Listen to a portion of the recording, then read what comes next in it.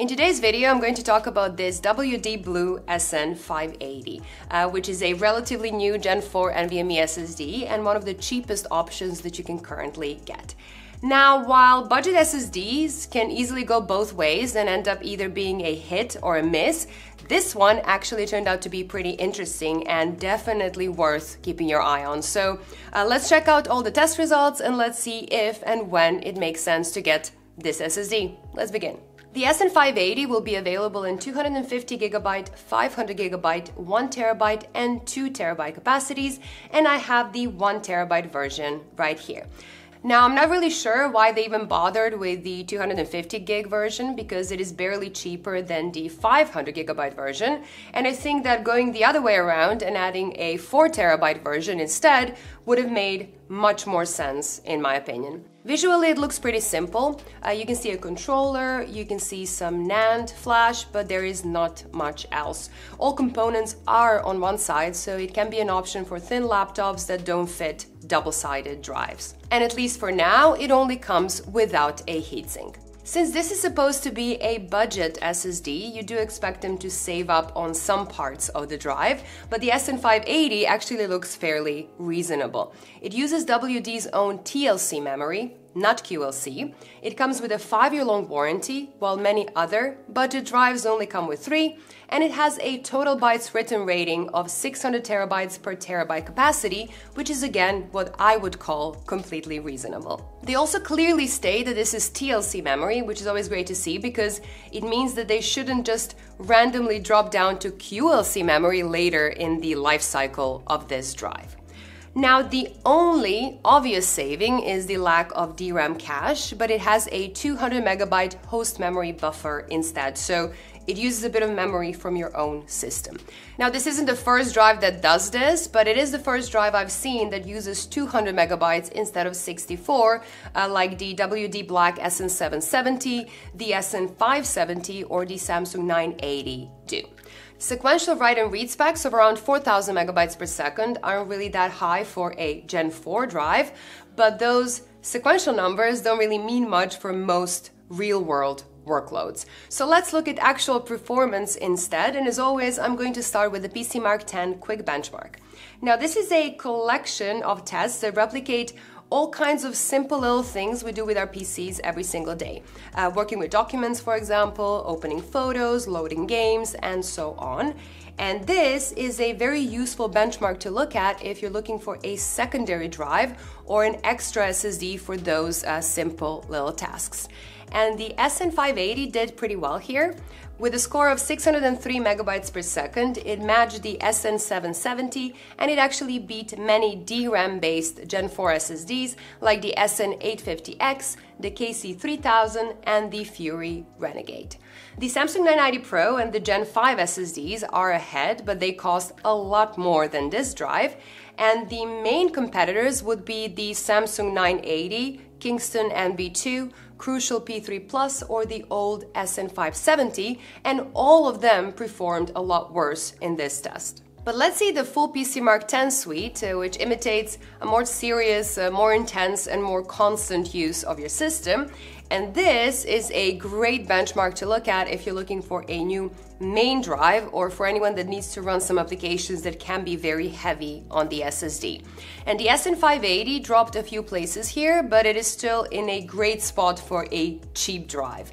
The SN770 is only very slightly ahead, and the high-end DRAM-based drives like the 990 Pro, SN850X, KC3000, and the Fury Renegade did perform better, but aren't that far ahead. Many other high-end Gen 4 drives like the Corsair MP600 Pro, the Crucial P5 Plus, or the Transcend 250 are still behind it, while the other budget drives are even further down the list. The consistency test isn't that relevant for a lot of you because it simulates an extreme multi-hour workload that most users just don't do.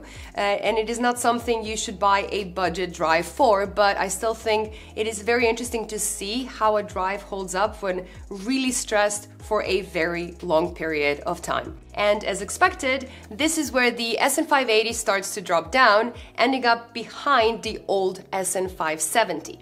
Now, it does still beat the NV2, the P3 Plus, and the Samsung 980, but for these sort of use cases, you will want to get something from the top part of this graph. The 3D Mark storage benchmark is a test that includes a lot of gaming-related tasks, so things like loading games, installing games, recording games, and just moving game folders around.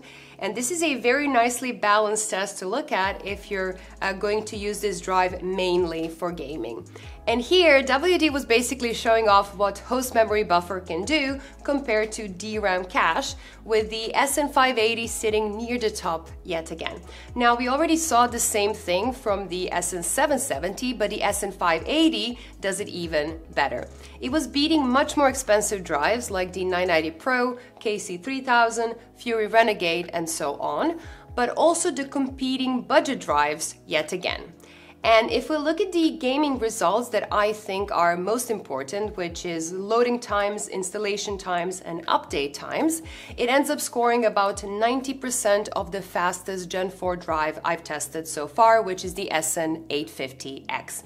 But that drive usually costs about 25 to 30% more. Now, sequential performance is not something that is used in practice as much, but it can be relevant for some, and it is always interesting to see if a drive is meeting the speeds that they claim in their spec sheet. And in sequential writes, the SN580 is a 4000 megabyte sort of a drive, as expected, meaning that there are definitely faster drives if that is all you care about.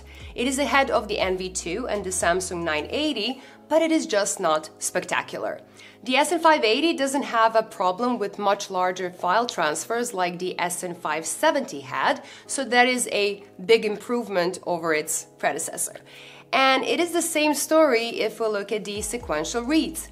4000 megabytes per second is kind of low for a Gen 4 drive, even if it doesn't matter that much for most users. And it is also below Sony's recommended spec for PS5 use. Plus, PS5 doesn't support host memory buffer at all, so if you're looking for a drive for your PlayStation 5, I recommend you use a DRAM-based drive instead. It is also important to remember that SSD performance will depend on your exact system.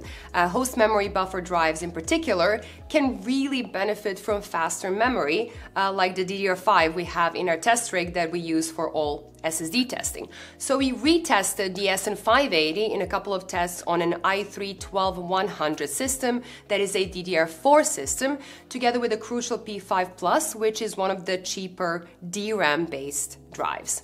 And in the quick PCMark test, both drives ended up a bit slower than before, but the SN580 was still ahead of the P5 Plus.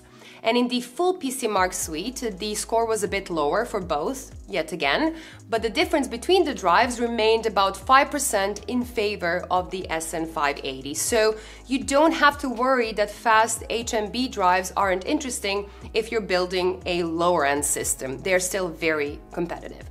Now, if we look at the thermals, it is clear why the SN580 doesn't come with a heatsink. In most tests, it didn't really get super hot and it didn't seem to throttle. However, you can get it to throttle with an intense test, and unfortunately, WD's internal sensors aren't really helpful when it comes to figuring out when that's the case. There are 3 sensors built in, which is actually more than expected for a budget drive, but with the FLIR camera, we can see either much higher or much lower surface temperatures than the sensors suggest. So I would still recommend placing this drive under the motherboard heatsink if possible. Now, if you do plan to run some heavier workloads and your motherboard doesn't have a heatsink for some reason, you can just get a third-party heatsink for a couple of dollars or a couple of euros from Amazon. But if you just get this drive for this lighter use or just as a game drive, you will be completely fine without a heatsink as well. Now, the SN580 will currently cost you $50 in the US for the 1TB version, which is a little bit more than the SN570, the NV2, and the P3 Plus, while being a lot faster than all of them. It is cheaper than the Samsung 980 and a lot cheaper than the DRAM-based drives in the list, so price-wise, it is just in a really good spot. If you look at the 2 terabyte version, it is the same story. Some drives can save you a couple of dollars, but I don't think it's worth saving that little considering how much faster this SN580 is. Here in the Netherlands, the 1 terabyte SN580 is currently selling for 58 euros, which is about 8 euros more than the NV2 drive. Now, if you really need to save as much as possible, then the NV2 will be fine, but I do think that the SN580 is just worth those extra few euros. And the same goes for the 2 terabyte version as well. Now, do remember that the SN580 is fairly new, and just like with most drives on the market, I really do expect it to become even more price competitive in the future.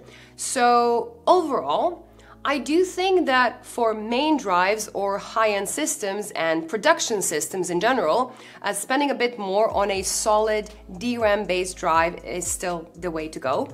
But if you're building either a budget-focused build or you're just looking to add a second extra SSD to your system for a lot of files or for your game library, the SN580 is really hard to beat.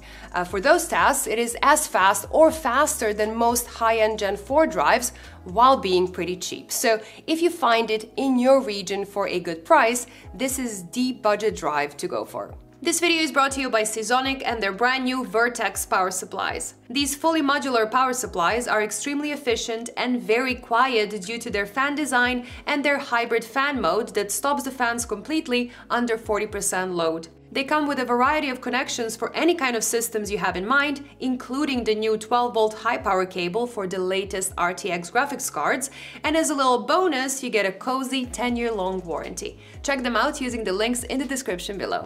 Now that is all I had for this video. If you liked it and you want to see more videos like this one, do consider clicking that subscribe button so you never miss my future uploads. Thank you all for watching, and I will see you in the next one. Bye!